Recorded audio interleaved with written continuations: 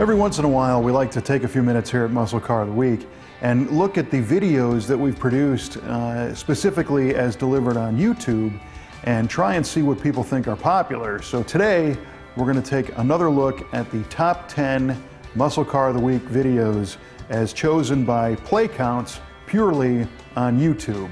Now, Muscle Car of the Week is incorporated into the V8 TV television episodes, which air nationally on 3 different TV networks, also on various social media platforms, but we don't really have a way to track the play counts on those. So these are specifically from the Muscle Car of the Week and V8 TV channels as shown on YouTube. And it's always interesting to see what people think are the most popular cars because sometimes you get surprised. So let's take a look at the top 10, starting with number 10, back from episode number 13, the 1970 Ford Mustang Boss 302. This is the medium blue car. This is a great car. It's one of my personal favorites. This one we learned after the fact isn't necessarily 100% stock. It's actually been lowered just a hair, but I think that really helps the aggressive appearance of this car. Of course, the Boss 302 was the street version of Ford's Trans Am racing Mustang. It's got a high revving 302 cubic inch V8. It's a Windsor block with high flowing Cleveland cylinder heads. These things had a factory rev limiter set around 7,100 RPM, so these things really wound high. Performance suspension, performance brakes, and not much else. A bunch of cool styling elements with stripes and color and wings, and it's a crowd favorite coming in at number 10. In the number 9 slot is a Dodge, a 1971 Dodge Challenger RT powered by a 426 Hemi that you saw in episode number 38. This car is all business. It's black, it's got white stripes on it, of course the 426 Hemi.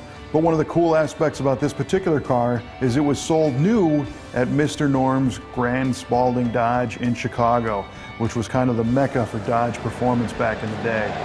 We are big fans of this car as well, and a lot of people liked it, enough to make it a number 9 slot in our current top 10. And as a bonus, if you want to see more of Mr. Norm, we have an interview with him that we shot at the 2013 Muscle Car and Corvette Nationals when Mr. Norm was celebrating his 50th anniversary in the business. So go check that out. We've got another Dodge in the number 8 position on our top 10 list.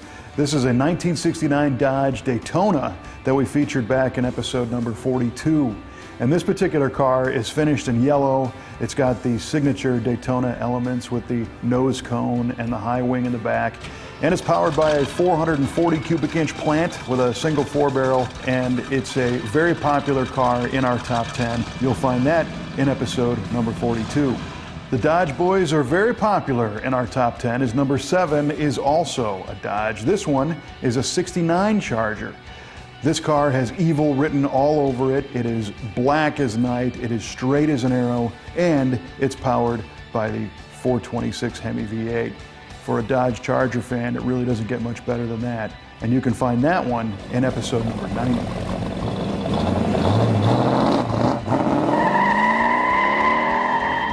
The Blue Oval guys are back in our number 6 position with a 1970 Ford Torino Super Cobra Jet car that is found in episode number 75.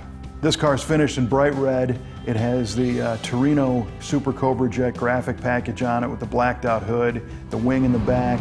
It is an incredibly aggressive styled car, and it's powered by a 429 cubic inch Super Cobra Jet V8 engine. Made a ton of power, a ton of torque. This one's an automatic, but still got the job done, and it's very popular coming in our number 6 slot. In our number 5 slot is a car that is one of my personal favorites, the 1970 Buick GSX 455 Stage 1 4-speed finished in satin yellow. It's cool to see one of the less popular muscle cars be so popular on our top 10 list. These cars made a ton of power, 360 horsepower, 510 foot-pounds of torque, but still had the refinement of a Buick. And people sometimes ask me, are they really that much different? Is a Chevelle and a GTO and a Buick GS, they're all kind of the same platform, but are they really different cars? And I truly believe that the Buicks and some of the more optioned GTOs definitely drove differently than the Chevelle, even though a lot of the part numbers are the same underneath. I didn't have the pleasure to drive this particular car, at least not yet. But I'm glad to see the Buick bringing it home in position number 5. Moving up the ladder into the number 4 position is the 1970.5 Pontiac Trans Am featuring the Ram Air 4 400 V8 engine. This is just an awesome car. It was the redesign of the Pontiac Firebird and the Trans Am for the 70.5 model year. It's one of the best looking muscle cars of all time. This one is finished in polar white with the blue Trans Am stripe and the bright blue interior, which I think I even referenced in that first video back in episode number 3. You wouldn't think a blue interior would look good, but when you see this car, your mind is definitely changed. It's an awesome car, first from Pontiac in our top 10 list in the number 4 position. Down to the number 3 slot in our top 10, this is a Plymouth. 1970 Plymouth Superbird that was featured originally way back in episode number 57 of Muscle Car of the Week. And this car is a ball of stories. First of all, the story of what the Superbird is. Again, another nose cone, high wing car designed for the NASCAR super speedways. And this car is powered by a 426 Hemi, and it was actually used as a getaway car from a robbery. So another cool story, even on top of the story of what the car is. You can go back and watch that again in episode number 57. In the number 2 slot, we've got kind of a sleeper in many ways. This is a Mercury. Who'd have thought a Mercury would be in the top 10 of our Muscle Car of the Week series, but this car is definitely worthy. It's a 1968 Mercury Cougar GTE package, which is a very rare car to start with, and this one is powered by a 427 side oiler V8.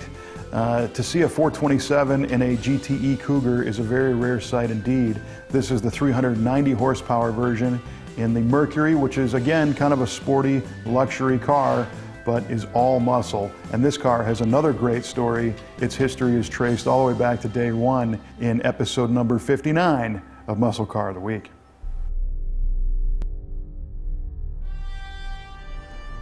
And in the number 1 slot in our informal YouTube tally of top 10 muscle cars and Muscle Car of the Week is the 1970 Ford Boss 429 Mustang. This car was actually in the number 1 slot the last time we did a top 10 tally, and it still has a commanding lead as far as the most view counts. And again, it's totally worthy of it. The Boss 429 is widely regarded as one of the most awesome muscle cars ever built. And that Boss 429 engine development story is pretty interesting. It was an engine designed to be raced in NASCAR, but to make it legal for NASCAR, they had to sell a certain number of them on the street, but they actually put it in a Mustang, which was not the car they raced in NASCAR. So it's a weird mix, but definitely not a weird car. Again, a very high-strung, powerful engine, kind of a hand-built car built by the team at CarCraft, and wearing grabber blue in this instance, in this Boss 429 Mustang from the Brothers Collection. You can revisit that car by looking up episode number 32 from Muscle Car of the Week, and that rounds out our top 10. You'll notice something interesting. We had no Chevrolet products in our top 10 this time. So for you Chevy fans, pick your favorite episode of Muscle Car of the Week featuring a Chevrolet and share it with your friends. Get those play counts up. Let's put a Chevy on the board for next time. Or maybe an Oldsmobile, or an AMC, or maybe even a Studebaker. We'll see you next time on Muscle Car of the Week.